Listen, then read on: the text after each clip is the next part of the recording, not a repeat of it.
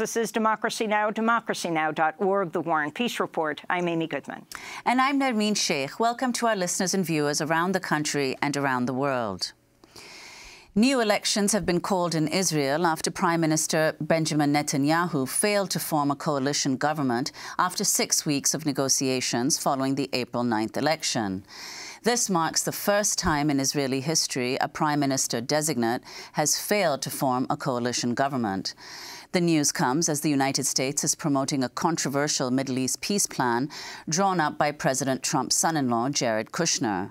Kushner is in Israel today, along with Special Envoy Jason Greenblatt, but the Israeli newspaper Haaretz reports the political crisis in Israel could kill the U.S. plan. The U.S. has scheduled a conference in Bahrain next month to unveil part of the plan.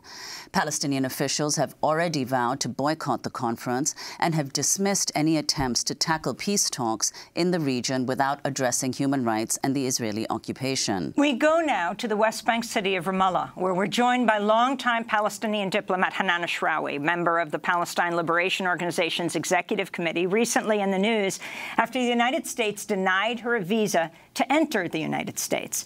Well, it's great to have you with us, Dr. Ashrawi. If you could start off by talking about this historic development. For the first time since Israel became a state, the prime minister after election was not able to form a government. What is the significance of this for Israel and for the Israeli-occupied territories where you are right now?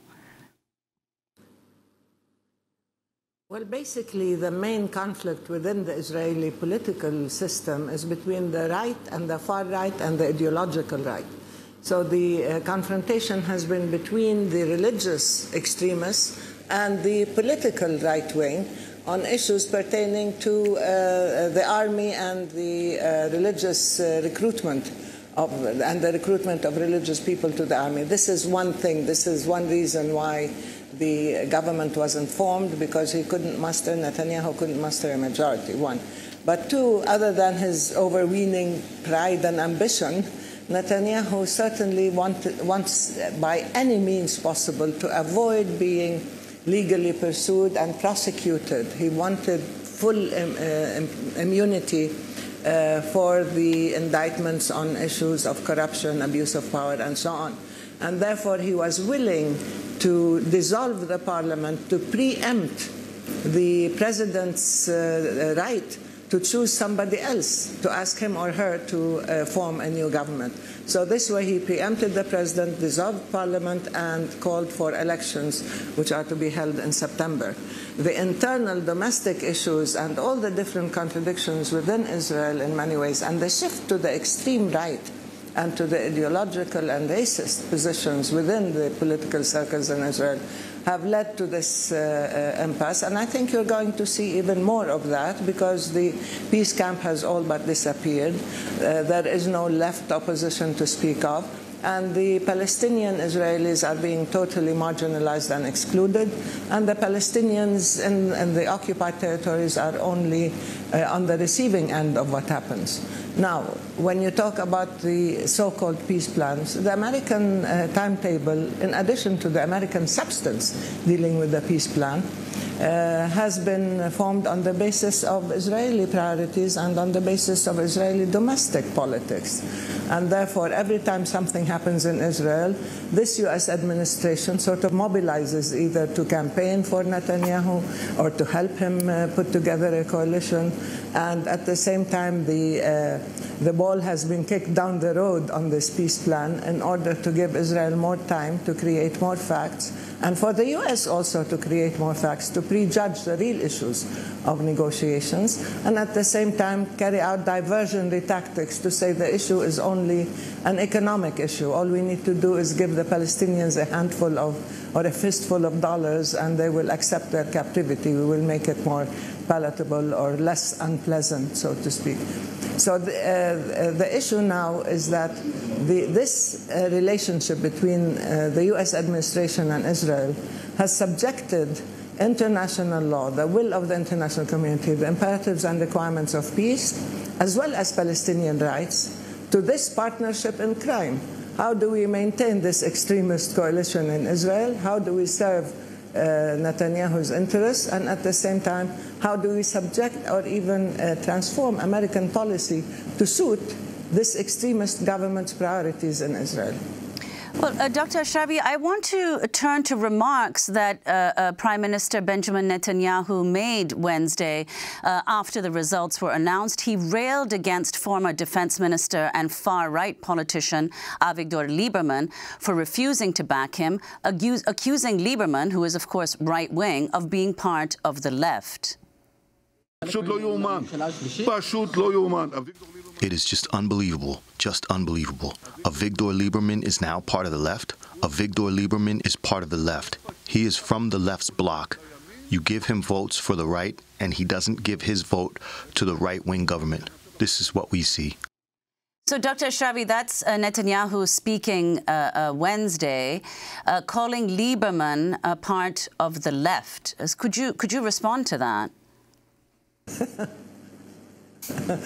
I mean, that's ridiculous. You can't dignify that with a response, because Lieberman is known as one of the most extremist, right-wing, racist politicians in Israel, and he has been one of the mainstays of Netanyahu's coalition. But he's, as usual, you know, the Israeli government is like the American administration. They sort of deal with manufactured facts. But anyway, the thing is, Lieberman stands for the secular extreme right. And therefore, when Netanyahu sided with the religious extreme right, Netanyahu accused Lieberman of being a left-wing politician, when we know very well that there are several poles within the extreme right and the racist right and the ideological right. He represents the secular racist right.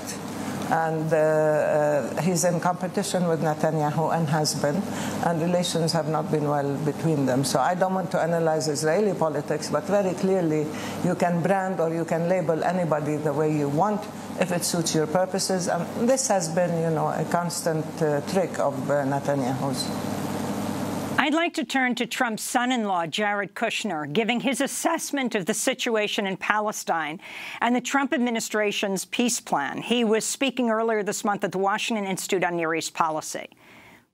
You've got, you know, Hamas, obviously, in Gaza, which has just driven that place into the ground. And it's really, I think the people are hostages to a terror organization, and that's an unfortunate situation. And then in the West Bank, I think you have people who are pretty repressed. And again, I think that they question whether the leadership is actually looking after their interests or not. And so, again, I think that for the Palestinians, the political aspirations are important. I do believe what we'll put out will address a lot of their political aspirations and a lot of their dignity. That is important to us. We know what's in the plan. We believe that it's virtuous. We believe that it's something that is beneficial to both sides. And it's been very disheartening for us to see that the Palestinian leadership has basically been attacking a plan that they don't know what it is, as opposed to reaching out. If they truly cared about making the lives of the Palestinian people better, I think they would have taken different decisions over the last year, and maybe over the last 20 years. So that's Jared Kushner giving his assessment of the situation in Palestine, criticizing the Palestinian leadership, saying if they cared about Palestinians, they would have taken a different approach. Again, Jared Kushner in Israel today, along with the Middle East envoy, Greenblatt, who is the former real estate lawyer for Donald Trump. Of course, the Israeli U.S. ambassador to Israel, Friedman, is Trump's former bankruptcy lawyer. Dr. Hanan Ashrawi, if you can talk about this plan and what Jared Kushner said about the Palestinian leadership and the plans of the leadership not to participate in the Bahrain talks, what they call a workshop. Yeah. Well, actually, this is quite, yeah, it's a workshop. Actually, this is quite a large topic, because in many ways it encapsulates everything that's wrong with this administration and their foreign policies and their total disdain for international law and for the rights of the Palestinian people. It's ironic that somebody like Jared Kushner is talking about or appointing himself as being more concerned about the Palestinian people's well-being than the Palestinian leadership. Does he want a regime change? It's been tried before. Is he looking for collaborators? I know that they are trying to get collaborators to go to this conference or to this workshop. But it's the American administration that has severed ties, that has closed down our office in Washington, that has closed down the Consulate General in Jerusalem, which was opened in 1844 and now turned us into a Palestinian Affairs Unit within the illegally placed American Embassy in Jerusalem.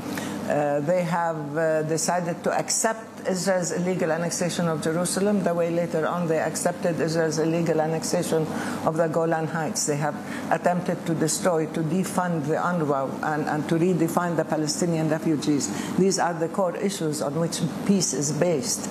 They have refused to acknowledge the 67 borders. They have refused to acknowledge the two-state solution, i.e. Palestinian sovereignty, Palestinian freedom and independence. And now what they're trying to say, they have, of course, defunded Palestine completely, including our hospitals, our schools, our infrastructure, including scholarships given to students to study in the States and so on. So in a sense, what they've done is they've bashed the Palestinians, they've punished the Palestinians. They think that we have to submit, that we have to surrender, and we have to declare that we are defeated. As Daniel Pipes said and Jared Kushner echoed, that they have to get it into our heads that we are a defeated people. Our response is that we are not defeated. We may be under occupation. We may be constantly subject to all sorts of punitive measures and threats and blackmail and immoral, illegal steps by Israel and the U.S., but our spirit has not been defeated, and we have persisted, and we are a resilient people, and we will continue because we have rights, and our political agenda is firmly based on total respect for human rights, for international law, for international humanitarian law, and of course for international precedent after the Second World War, where the weak and the vulnerable are supposed to be protected by a global rule of law, and the strong and coercive and oppressive powers have to be held in check and have to be held accountable by international law. So we know what our rights are. Foremost among them is our right to self-determination, to freedom, to dignity on our own land. By trying to tell us, you know, you have to submit, you have to accept defeat, and we will force you to turn the Palestinian issue of freedom and sovereignty into an issue of dollars and a handout to a Palestinian people, when we can build the best, the most vibrant, robust economy if we are in control of our own lives, our own lands, our own resources, our airspace, our entry-exit points, our territorial waters. We are capable of having a vibrant economy. We do not want any handouts. What we want is our freedom and our ability to control our own lives and resources in order to give the Palestinian people the prosperity they deserve. There can be no prosperity, no development under occupation. And prosperity doesn't lead to peace. This has been tried before, and it has failed. Well, Dr. Ashrawi, I'd like to turn to one of Trump's key advisors on the Middle East, Trump's Middle East envoy, Jason Greenblatt, who was also Trump's former real estate lawyer. This is Greenblatt addressing the UN Security Council earlier this month. It is truly shameful that in these halls, there have been nearly 700 resolutions condemning actions of Israel, the region's only real democracy, yet not one condemning Hamas's attacks on Israelis or its abuse and neglect of the very people it purports to govern. Forget about Israel for a minute. How does that help Palestinians, especially Palestinians in Gaza? Forgive me for pointing out the elephant in the room, which is that Hamas and Palestinian Islamic Jihad, not Israel, are the problem here. So that's Trump's Middle East envoy, Jason Greenblatt, speaking at the Security Council earlier this month. You responded to his remarks by tweeting, quote, "This self-appointed advocate apologist for Israel claims not only to know what's good for the Palestinians, but also claims that he knows them better than they know themselves. Patronizing, condescending, hubris," you tweeted, Dr. Ashrawi. So could you talk about the kinds of people who are advising President Trump and what you actually expect will happen at this so-called workshop next month in Bahrain? Yeah. Well, my tweet was not in response to this statement, where, as usual, blame the victim or look the other way, avoid the fact of the occupation itself, avoid the fact that Israel has committed hundreds and thousands of human rights violations and has refused to comply with all UN resolutions, every single one of them. That's why there are resolutions against Israel, not because people choose to discuss Israel, but because Israel persists in violating international law. And this sense of condescending arrogance that we know what's good for the Palestinians. Look at Hamas. Well, we know what are the problems, the domestic issues we have. What we need to do is ensure that the occupation ends and that the U.S. does not become complicit or a partner in the crime of occupation. Now, that's the real problem. You have here extreme right-wing ideologues. Trump has put together a team. As you rightfully pointed out, they are either bankruptcy lawyers or they are real estate lawyers, and his brother and his son-in-law, sorry. Nepotism is not a word here. So, and all of them are committed to Israel. They are committed ideologically to Israel. In religious terms, Israel to them is you know, the gift of God. Therefore, somebody like Friedman can speak openly and say that Israel is on the side of God. I wonder what God will do without Israel being on its side. I mean, this is ridiculous. This is the first I've heard of such a statement. Or even somebody like Pompeo, who says that God sent Trump to save Israel from Iran. I mean, is this how you make 21st century politics? Is this how you deal with geopolitical realities based on international law, on parity, on the recognition of the imperatives of peace and coexistence and so on? Or do you start invoking biblical texts and the Old Testament and so on in order to justify contemporary injustices? And then somebody like Greenblatt and others keep saying, well, this is an outdated argument. These are archaic arguments. You don't go back to your old arguments, while they're going back and reciting the Bible to us, a 3,000-year-old text, as being the basis of 21st century decisions. And yet we are not supposed to talk about freedom, human rights, dignity. These are really calcified arguments. So there is a certain degree of blind commitment emanating from a very strong ideological fundamentalist faith that has dominated decision-making.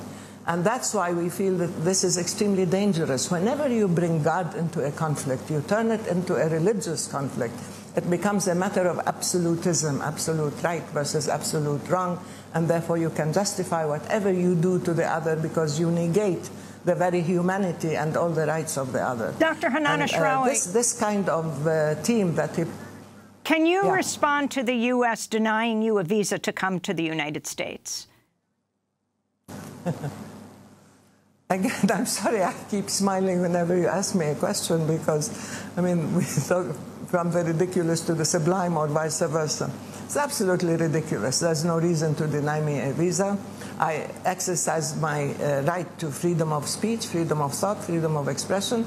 I thought this is something that the American system totally respects. I don't see any justification. I have not been given any justification. I haven't even been given a denial in writing. I was just told that Washington rejected the visa application. And as you know, I've written about this. I've been to the States, you know, scores, if not hundreds of times. I studied there. I have family there. I have, you know, grandchildren, daughter, sister, and nephews and nieces and so on. But this is, again, another way in which they sink to certain personal levels even to punish people who stand up to them, who disagree with them, who persist in defending Palestinian rights. I'm not going to change my positions, my principles, and my total commitment to Palestinian rights in order to avoid being bashed by the American administration. Dr. Ashrawi, we have stood up. You tweeted after you were denied the visa by the Trump administration. You tweeted, I've met and even negotiated with every Secretary of State since Schultz and every president since George H.W. Bush. But I want to ask you also about your recent meeting with Matt Duss, the foreign policy advisor to Senator Bernie Sanders. Can you talk about where you met and what you discussed? Well, I did, yes, issue a statement. I've known Matt for some time, since he was head of the Foundation for Middle East Peace, and now he's the senior advisor to Bernie Sanders on international affairs. He's a very knowledgeable person. He's somebody who does his homework, in the sense that he studies the issues, he meets the people, and he's a very thoughtful person, well-read. Which is a rarity these days. You need people who have knowledge, who do not, sort of move on the basis of ignorance. And we talked about, of course, Bernie Sanders. We were saying how ironic it was that Palestinians were pushing for a Jewish president for the U.S. when the Israelis were pushing for an extreme evangelical president for the U.S.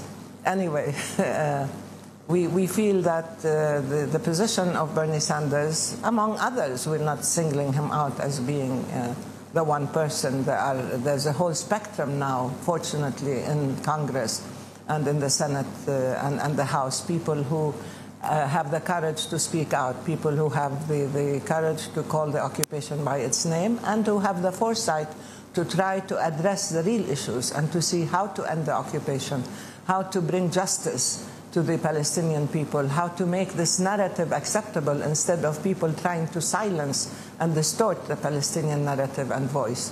And fortunately now within American public opinion and universities, among groups, minorities, women's groups and so on, we see an emerging sense of liberation, of the ability to speak out, to address justice for the Palestinians without being labeled anti-Semitic and without, having the law distorted like, BDS and so on, to criminalize anybody who tries to work in ways that are consistent with his or her conscience in defending Palestinian rights and seeking a just peace in the region. So among them, there's Bernie Sanders, and we have listened carefully, and we see a progression in terms of his position. I've met other candidates as well who came to Palestine. I met Matt. We had a good meeting at my office at the PLO headquarters, and we sent messages to Bernie Sanders, as well as we send messages directly also to others, because we believe we can have a real engagement, a genuine, candid contact and discussion and conversation on the issues, because the strident language of hate and distortion and so on is really counterproductive and dangerous to both sides. And that's why I think the more conversations we have, the more discussion, the more candid talks that we have, the more we clarify the issues, the better would be and the more informed would be decision-making in the U.S. Dr. Ashrawi, before we conclude, if you could just say what you expect will happen next month at the June meeting in Bahrain. Are there Arab countries who are participating, and Palestinians, including yourself, the Palestinian leadership, are they boycotting the secret Kushner plan? Well, the Kushner plan is not much secret when it comes to the real issues, Jerusalem and refugees and borders and the two-state solutions and settlements being illegal and so on. They've done everything to prejudge and destroy the real issues. Now they're talking about economic issues, as they said, and they're trying to get the Arabs to foot the bill in order to give the Palestinians a handout and in order to integrate Israel economically within the region. So it is putting the Arab Peace Initiative on its head, asking the Arabs to normalize with Israel while Israel is still an occupying power, occupying Palestinian land, annexing Palestinian land, occupying Arab Syrian land, annexing Arab land, and so on. This is really rewarding the aggressor and trying to normalize before Israel is brought to compliance with international law, number one. Number two, I think this whole workshop is much ado about nothing. There's a lot of talk, trying to persuade people that the U.S. has something to say, something to do. They're going around trying to persuade Arabs to attend. I don't think this will have any significance now. Also, given the fact that their ally and best friend Israel is in deep political trouble, and their man in the region, Netanyahu, is still seeking re-election. So I would say that they managed to get some Arab countries. They convinced Bahrain to host this, for heaven's sake. They convinced Saudi Arabia and the United Arab Emirates to immediately announce that they're attending. Even Qatar announced that it's attending. I know that there are many countries who have other political calculations and interests and who do not want to stand up to the U.S. And the U.S. can use different means to threaten, bash, cajole, bribe, whatever they want other countries. This administration has used these tactics. With us, they use, punitive measures, sanctions, very cruel measures. They can, punish the sick in terms of defunding hospitals in Jerusalem, or they can punish students by suspending their scholarships or whatever. So they have done this. They have stopped any funding on the Palestinians, ironically, and then they are saying we're holding an international workshop to see how to make the Palestinian lives better, how to give them more quality of life while carrying out an economic integration of the region. Now, we are not stupid, and I think that this not only insults our own intelligence, it's a real insult to the real requirements of peace and to the international community and to the people who are attending and to the people who are trying to justify their attendance by saying, let the leadership do something good for its own people. Well, get the Israeli boot off our neck, stop the American boycott and American threats to defund all of Palestine, get Israel to give us our money that it is stealing and withholding our customs funds, and that's what we need. Then deal with the real issues. The real issues are self-determination, freedom, sovereignty, dignity, rights on our own land. That's what we need. And if you avoid all the real issues and start devising, distractions and diversionary tactics, they're not going to get you anywhere. Dr. And I Hanan doubt Ashrawi, whether the Arabs are willing to foot the bill. We want to thank you very much for being with us. Palestinian diplomat and scholar, elected an executive committee member of the Palestine Liberation Organization. In 2009, became the first woman to hold a seat in the highest executive body in Palestine. She was just denied a visa by the United States government to come into this country. When we come back, we go to Oklahoma, where for the first time in pharmaceutical company Johnson & Johnson is on trial for its role in the opioid crisis. The Attorney General of Oklahoma calls them a drug, quote, kingpin. Stay with us.